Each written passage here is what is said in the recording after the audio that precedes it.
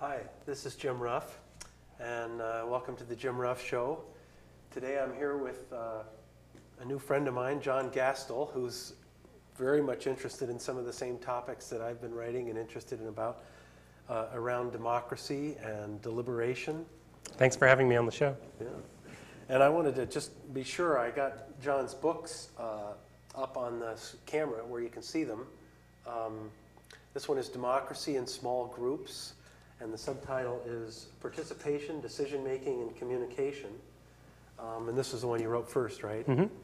And this is the second book that is fairly recent, right away, right? Mm-hmm. And it's by popular demand, Revitalizing Representative Democracy through Deliberative Elections. There you go. So that's a pretty exciting topic for me, and I think I'm hopeful we'll all benefit from hearing about this. John, could you tell us, like, what's the, if you had to find one, I mean, what's the message of these books right away? What do you want us to hear when you're trying to reach out to the audience? I would say that the central message is really that citizen deliberation, face-to-face, careful, searching discussion among citizens is really at the heart of a democratic society and a democratic political system, and that we don't really have enough of that citizen deliberation in our political process right now and in our social cultural institutions. And we need to better understand what it means to be democratic in a small group and what it means to deliberate. And we need to find new ways of linking citizen deliberation to the larger scale political issues that we address, to the elections that we hold and so on. So it's about getting citizens to be talking in a way that's high quality conversations, and somehow linking those conversations to the collective process, the official process. Yeah, we have lots of talk. There's no shortage of talk, whether it's a talk show or a public hearing where people just talk at elected representatives, or even town halls where a lot of people get together and talk. But the quality of the discussion is usually quite poor. There's a lack of deliberation in those kinds of exchanges. And what we really need to do is think about how to create public institutions that promote real citizen deliberation. Okay, what kind of public institutions do you have in mind? Well, by popular demand, I wind up advocating something very specific. When I wrote Democracy in Small Groups, I was writing in general about what it means to be democratic in a group, and a lot of people needled me and said, but what could we really do to change the way we operate as a society? How could we create a meaningful citizen deliberation beyond this sort of democratic ideal that I described in the first book? And so by popular demand, what I argue for is a kind of citizen deliberation that would have a real effect on our elections and consequently on the way our elected representatives behave. So I'll throw you an example. Let's take the Washington State Legislature. When we vote in legislative elections, if you're the typical voter, you don't actually really know that much about the particular candidates up for election. You might know the name of your representative, though actually most of us don't when we vote. And you probably know very little about the opponent. Wouldn't it be amazing if you had the opportunity as a citizen to get together with fellow citizens, maybe in a group of 50 citizens, and talk through the issues that are relevant in that legislative election for a full week, paid at government expense? Well, obviously we can't all do that and make these wonderfully deliberative, informed decisions, but what if a microcosm of the state population was brought together for that purpose, and you had the opportunity to read in a voter's guide what their analysis of the issues were and their takes on the candidates were? You might find that really informative. You could maybe go to a website and learn even more detail. But then you could go into the voting booth at least knowing what a deliberative judgment of your peers thought, even if you yourself didn't have the chance to deliberate. And so by popular demand, what I argue for is the use of these, which I call citizen panels, in all kinds of different elections for, again, that same purpose of giving every citizen sort of a random chance of deliberating in that special way, but then the mass public gets the chance to read the ideas and recommendations that come out of that deliberation. Okay, so so one of the proposals that you would support is a random selection of citizens to meet kind of and vicariously have a conversation for the collective, all of us. And then they would, what, report back to all of us? That's right, and that reporting back step is really critical. If we just convened a random sample of the state population and had it deliberate, who knows what would happen? They would reach some kind of a decision, but would anyone really know about it? Well, citizen juries are something that have been tried all around the United States. And the public in the state or the county or the nation, they don't really hear about these things when they happen. If there's a citizen jury on hog farming, it's very meaningful to the people who deliberate and to the officials who might come and watch. But for the most part, the residents of that state or that county don't even hear about it. So how is it reported back to the public is critical. And what I argue is that it actually has to be printed in the voting guide, that there has to be some synopsis of the citizen deliberation. And I actually took it a step farther in by popular demand. I would like to remind everyone that this was before we had the butterfly ballot. I actually advocated complicating the ballots we use by adding the information from these citizen panels to people's ballots. In retrospect, that idea probably isn't going anywhere anytime soon. I don't think there's a lot of movement for making ballots more complicated, but at the time it seemed like a great idea. And the reason I took it that far is it's hard to reach the mass public in an election. We put up all sorts of barriers to information, we get overloaded, and some people go into the voting booth knowing almost nothing. And putting something on the ballot would give them one more chance to get that information. But at a minimum, the voting guide is distributed to every registered household. So that actually accomplishes a great deal. Okay, and so this is we've had Ned Crosby and Pat Ben on the show before, and they have the Washington State Citizens Initiative review process. And this is really similar to what you're describing, I guess. It has a great deal of similarity. Ned and I were talking through these same ideas at the time. What I tried to do in By Popular Demand is actually spend most of the book laying out an analysis of our electoral system and really setting up the arguments for something like citizen panels, which I do discuss for a full chapter. But to me, it's as interesting why we need them as it is to explore what they might look like. Why do we need them? We need them because you can't expect your elected representative to deliberate if you don't deliberate when you elect them. That is, if I'm an elected representative and I want to be reelected, I have to think, what kinds of behaviors are going to win me votes? And deliberation doesn't count for anything. The citizens aren't going to be deliberating when they vote. They're not going to know whether or not you deliberated. They're not really going to know much about the detail of what you did in office.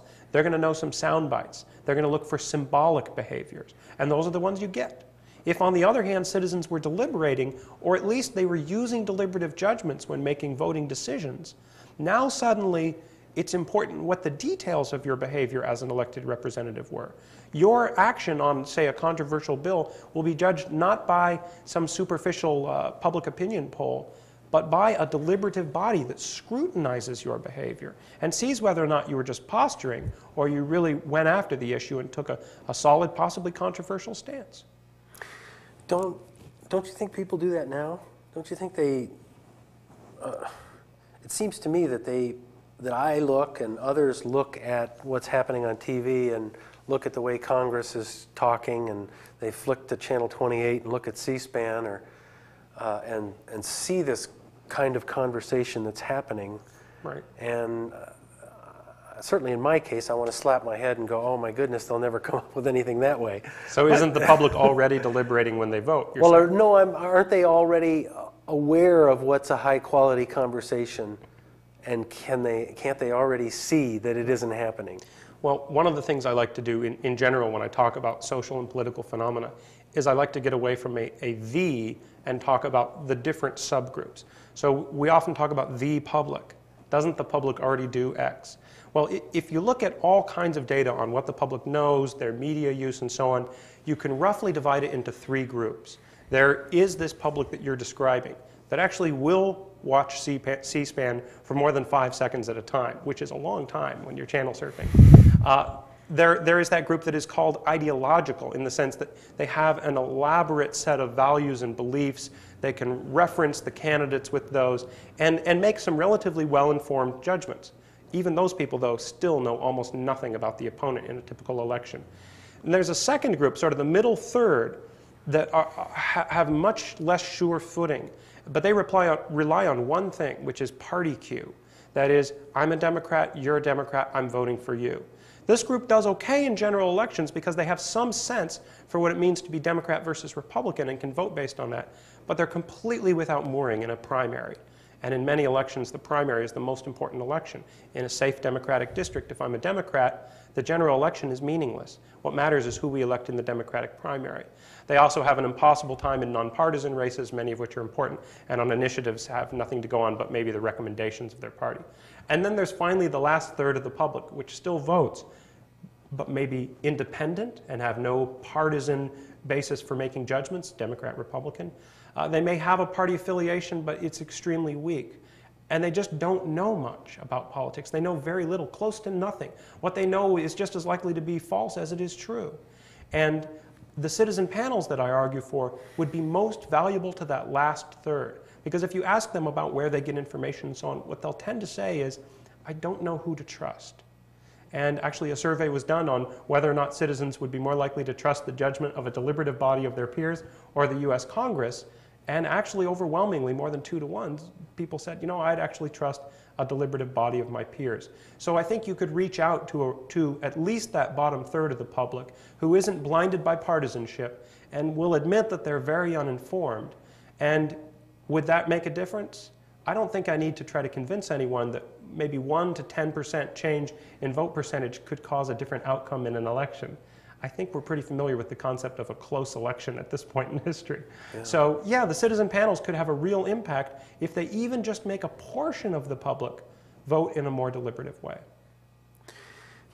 I think a lot, I guess my own thinking is storming in here and wanting to Excellent. Influence things, but a lot of what you're saying says that is really assuming that our system is working and that somehow if we can fix the elective process, then everything's going to be better. And I guess my personal sense is that's not enough. That ain't going to do it. It's not so much that I believe that the system works, it's that I believe that the system exists. And having worked in political campaigns, having followed politics, I get a very real sense that the things that our elected representatives do absolutely matter.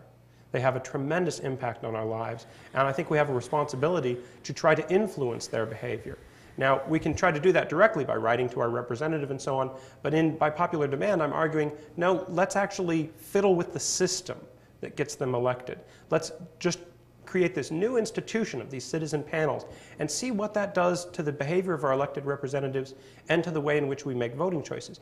Does that mean I think the system works? No, actually. I think the system has to have this institutional change. Do I think that that institutional change will create a substantially better life for myself and all the people in our nation? I absolutely do. So the system is broken, and I'm not saying that this fixes it in sort of a utopian sense, but I am saying I think it could make it better, and it certainly is worth trying. Make it better and worth trying, yeah. Because it's like, let me give you, let's just play and assume that you get, everything works perfectly. And not only do you influence people to the elected representatives to be much more thoughtful and more deliberative and whatever. So okay, there they are. It's so it's actually working perfectly. It's working perfectly. Is this a dream sequence? A dream sequence. So I mean, where are we then? Do we have? I think you're right that we've got an improvement, but are we still destroying the planet? Are we still in a crazy distribution of wealth? Are we still? What I'm proposing doesn't have a direct impact on the substantive choices that our elected representatives make. It has an indirect impact. That is, if this works, as we say, we're in the dream sequence and the screen went like this and everything is working the way I argue it could, well now suddenly we've got deliberation as a norm, both for how citizens think and vote and how our elected representatives behave in their legislative bodies. Now, if they start deliberating, I think you're going to get much better public policy. Things that look good as symbolic politics don't look good when you're in a room deliberating on a policy for weeks on end. They look stupid. So yeah, I think we could get real substantive change as a result, but it is an indirect result. And in that sense, I like to say that the citizen panels are ideologically neutral. The only thing they're not neutral about is that we need deliberation, and we need more of it, and we need it both among citizens and in our institutions. But it is neutral with regard to the policy outcome. I have my theories about what policies might come about if we deliberated. Somebody else has their theories. And one of the beauties of proposals like this is everybody tends to think that if we only deliberated, my views would be vindicated.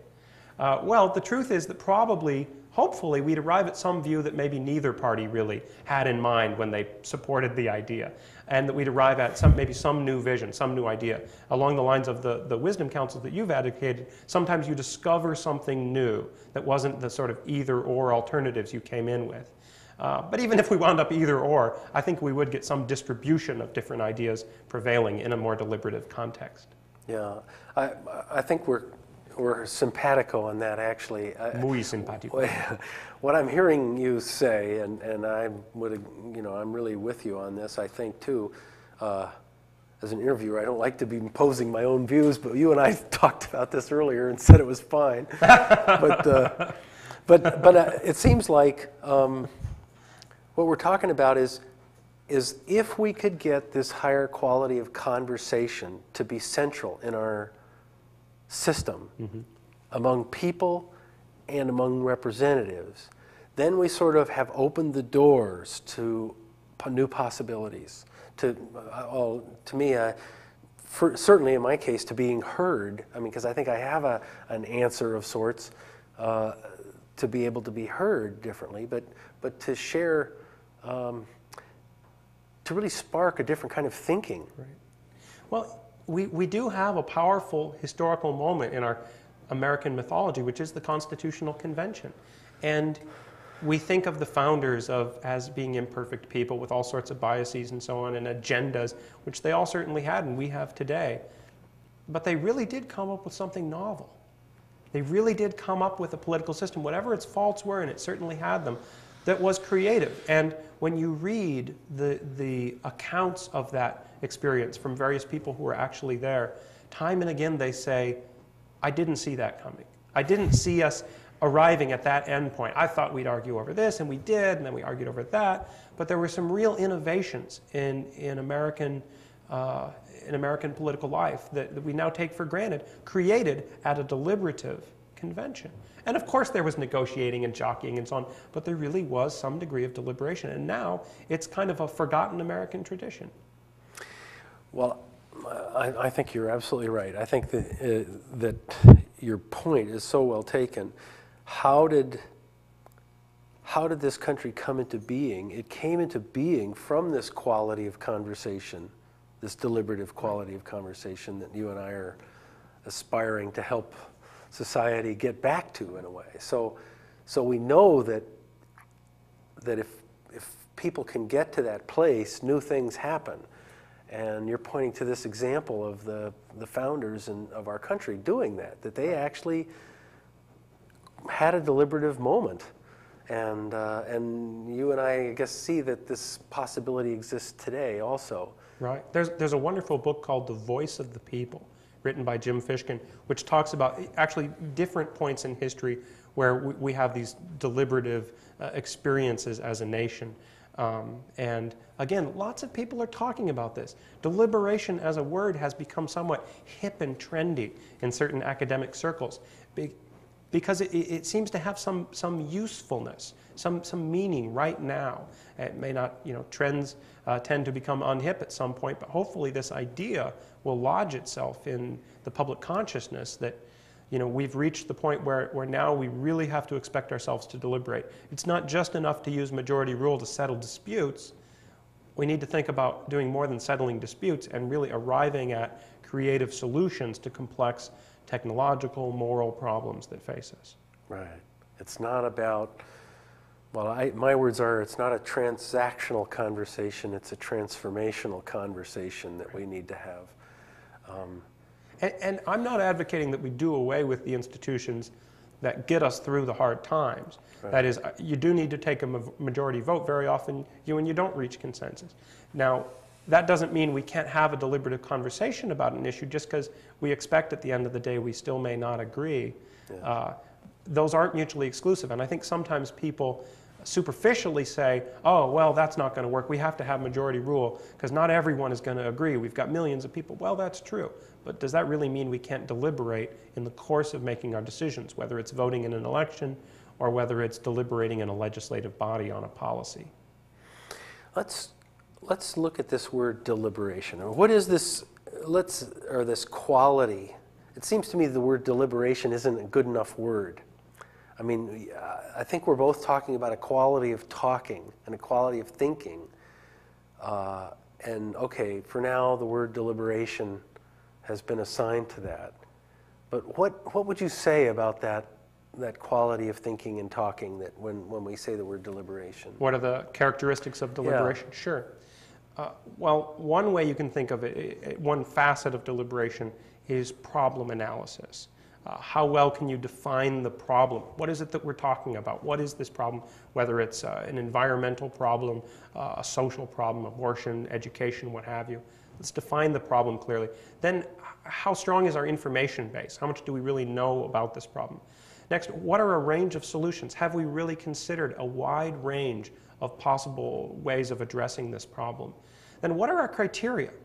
You know, that's really prior to even coming up with solutions. What are the criteria we're going to ultimately be using? What are the things that need to be accomplished by a good solution? Then the application of those to the solutions, obviously, and the choice of one. That's kind of a rational problem-solving aspect to it. There's another facet to it, which is sort of a democratic component. If we're really being deliberative, I think there need to be equal and adequate opportunities for the different participants to speak and take part. On the other hand, we also need to have careful consideration of what each other is saying. And we need to be able to comprehend each other. You can't consider what the other person says if you don't quite understand, what the treasurer's report was all about. It was just too technical.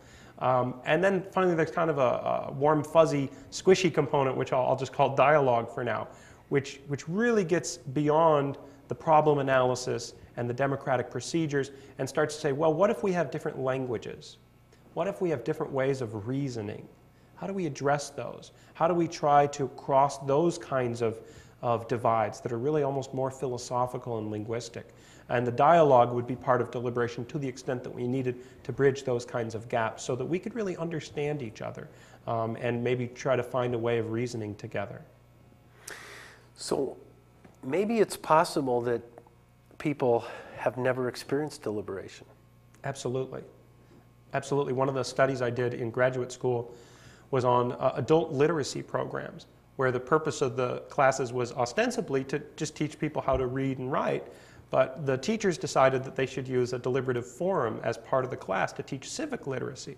And after participating in those forums, people would very often say, oh my gosh, I've never had a conversation like that. No one's ever asked me my opinion on an issue, let alone have a mature discussion about it. And that's not such an uncommon thing for people to really say after participating in a genuinely deliberative event is, that was something really special. I want more of that. I want to do that again. Right. It's time consuming. I can't do it very often, but I would like to know that that's a possibility. So how come that isn't part of all our lives? It seems like that's, obviously, if we were to make joint decisions,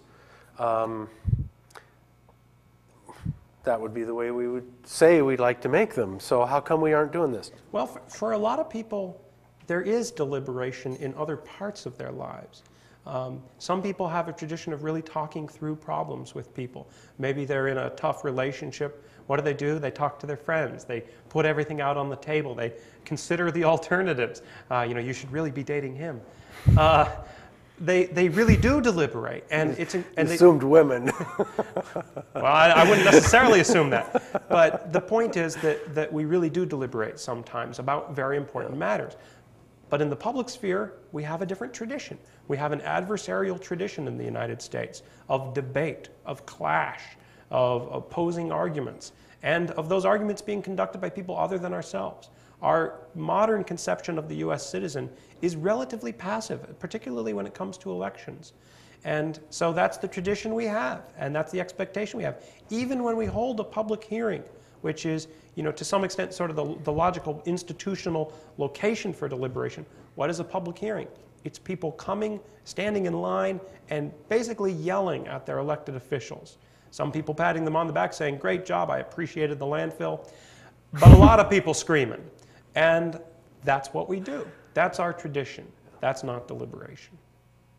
Yeah, that's not deliberation. Yeah. Traditions are powerful things, and if we want to change our political traditions, we first have to conceive of an alternative, and then we have to start experimenting with it. I don't know that the citizen panels I propose and by popular demand are necessarily going to be the best way to go, but I think we should give them a try. Yeah. Well, it seems possible, I mean, it seems likely that a citizen panel would have a deliberative process, because you're going to have a facilitator and Absolutely. so forth. But it also seems to me that our system structures deliberation out of the process. In other words, it's not something that, I mean, anytime you have a majority rule kind of process, for one, just as an example, it seems to me you sort of structured an argument by just because you set that up. Is that right? Not necessarily. No? One way of thinking of the citizen panels in relation to elections is elected officials will behave in whatever way you give them incentives to behave. If I'm a campaign manager and my candidate says, how much time should I spend deliberating on the issues? I would say, are we talking about getting reelected? None. Let's go conduct a public opinion poll. Let's, clip some news stories. Let's see what's going on out there in the public's mind, and let's just give them what they want. If, on the other hand, my candidate comes to me in their citizen panels and they say, how much time should I spend deliberating? I would say, a lot of time. Do you realize if you vote in a way that looks absolutely stupid after citizens deliberate for just a week, you're going to look like an idiot. You've got to try to figure out what the best policy solution is and vote for it and advocate it. Spend energy working toward it. If you want to win the election, that's what you have to do. That changes the whole calculus of our political system. If campaign managers start spending money on conducting deliberative polls so they can try to guess what a deliberative public would want, that wouldn't be such a bad thing. So again, if you create the incentives for a different kind of political system, the system will respond to those. The individuals who are making rational calculations about re-election will see the logic and change their behavior or simply get voted out of office. That's great. That's the idea anyway. That's great. So how do you help your students learn about this? They create and participate in deliberative forums. So in class, for instance, this last quarter, we had a deliberative forum on America's role in the world. And they talked about different views of what role America should play in the Middle East in particular, but in the world more generally. Are we supposed to be a superpower? Should we work with other countries through the United Nations? Should we form alliances with specific groups of nations? Should we be promoting democracy? Should we be protecting national security? Those kinds of questions they work through as a class, as a deliberative body themselves.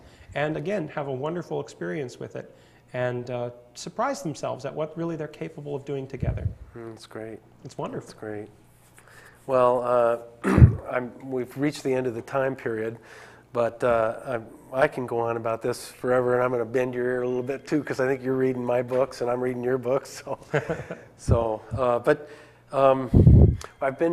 We've been talking with John Gastil, and his new book is By Popular Demand. I want to thank you, John, for being here. Thank you so much for having me. Yeah, it's really been good fun. Real pleasure. Okay.